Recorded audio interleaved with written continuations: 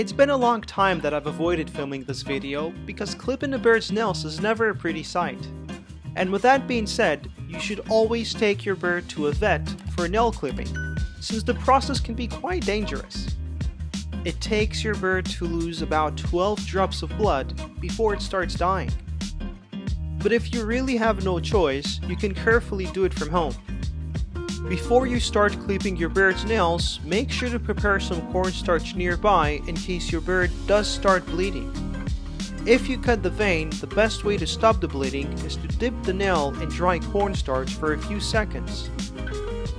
The perfect time to clip your bird's nails is in the evening when it's sleepy. Start with restraining your bird using a towel and make sure your bird has space for breathing and that you're not squeezing it. It's also super important to have someone help you, as you can't really do it on your own without risking your bird's life. One can hold it and the other can trim the nails. To start cutting your bird's nails, you'll need either a human nail clipper or a pet nail clipper, like the ones I'm using. But never use regular scissors or something else. The most important part before cutting your bird's nails is to identify the vein. So you can just hold your bird's foot up to the light and that way you can easily see its veins. No matter how long your bird's nails are, you want to cut only the short point on the edge of each nail.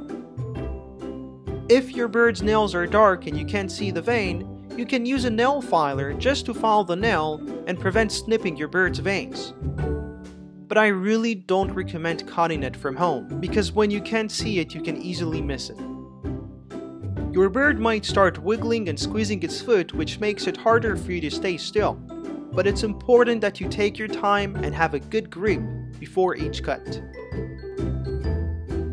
After you're done with the clipping, just let your bird back into its cage and offer it a treat from your hand to make up with it, because you obviously made it go through such a stressful situation. Many bird owners think that sandpaper purchase will prevent their bird's nails from overgrowing, while it's actually not effective at all, and can even do more harm than good by peeling the healthy layers of your bird's skin. So I recommend on just having thick and natural wood purchase to maintain your bird's nails, and every once in a while to take your bird to nail trimming at the vets, or of course, do so carefully from home.